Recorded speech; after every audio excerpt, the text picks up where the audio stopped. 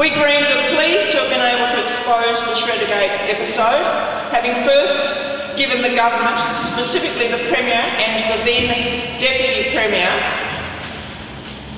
Cons, every opportunity to tell Parliament the truth before we produced the shredded document that Kim Booth had spent about 24 hours putting back together from a bag of discarded shreddings. As he said, it was the biggest jigsaw puzzle he'd ever done. Kim, please take a bow.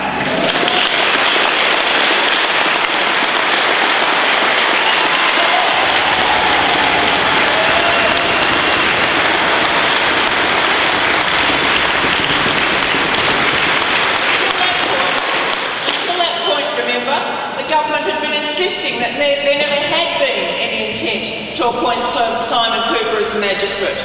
No document signed by the Minister to that effect, no intervention by the then Secretary of the Premier's Department, and no destruction of the document. It is now history that Steve Cons lied to Parliament and resigned his portfolios as a result. But it doesn't end the matter. Clearly a cover-up had been underway, and just what was being covered up, why, and what that implies about the way appointments are made in this state, particularly judicial appointments, and about a thuggish modus operandi to secure compliance to the government's questionable politics needs to be thoroughly examined, exposed, and dealt with.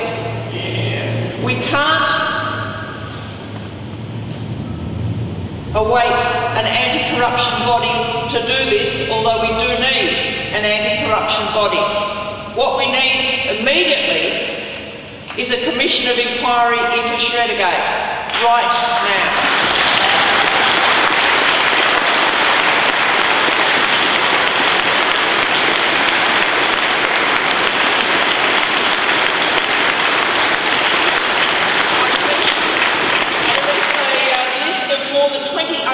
Questions on Friday, yet all week the government had embarked on bully boy tactics, attempting to smear the whistleblower, Nigel Birch, who deserves our thanks and gratitude for his courage, and to smear everyone else, like the Greens or the Liberals or whoever continued to press the case.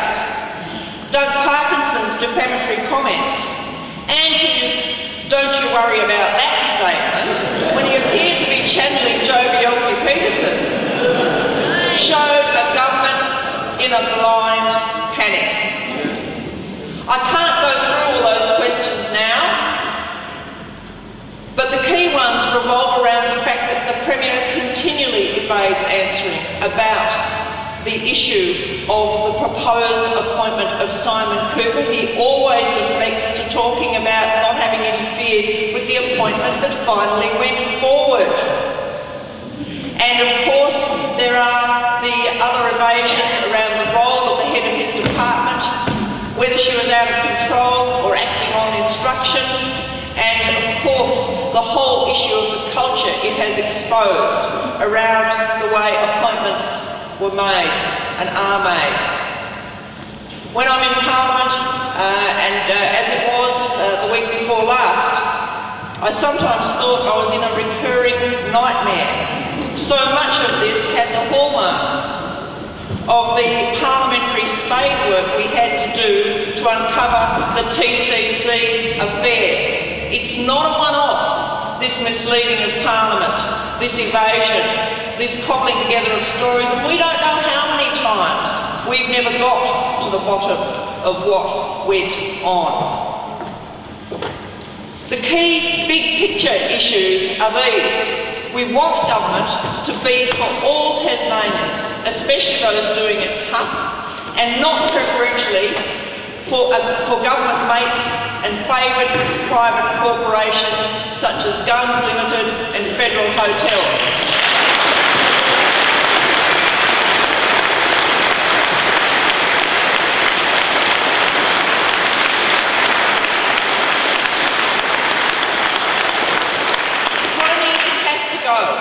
And along with it, that backroom dealing with special mates. We want an end to the culture of bullying and intimidation, of blacklisting of good citizens, and we want to lift the shadow from the public service. now highly politicised and ruled by fear and threats of retribution. And of course we also need to remove the shadow so unfairly placed over judicial and magisterial appointments. To do this, we need a package of measures to be put in place and to see the winds of change blow through government in Tasmania. Remember that the DPP has made it plain that Tasmania has no independent investigative body, too much squawking from government, that the TCCI has backed public discussion of an ICAC and that the Law Society wants one looked into. We do need and must have an independent anti-corruption body with investigatory and educative powers.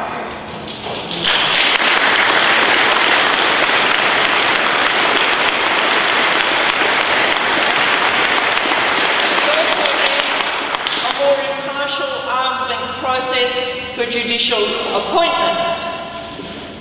Similarly, Tasmanian political donations and election finance disclosure laws, because here's another ripe avenue for corruption that is currently unmonitored and must be pulled into line. Further, we need post-ministerial probity laws, and we do have Greens legislation for that. Those laws would deal with the potential corruption issues around an ex-minister moving straight into the corporate area they previously regulated. So, in my view, for these winds of change, Paul Lennon is not the man.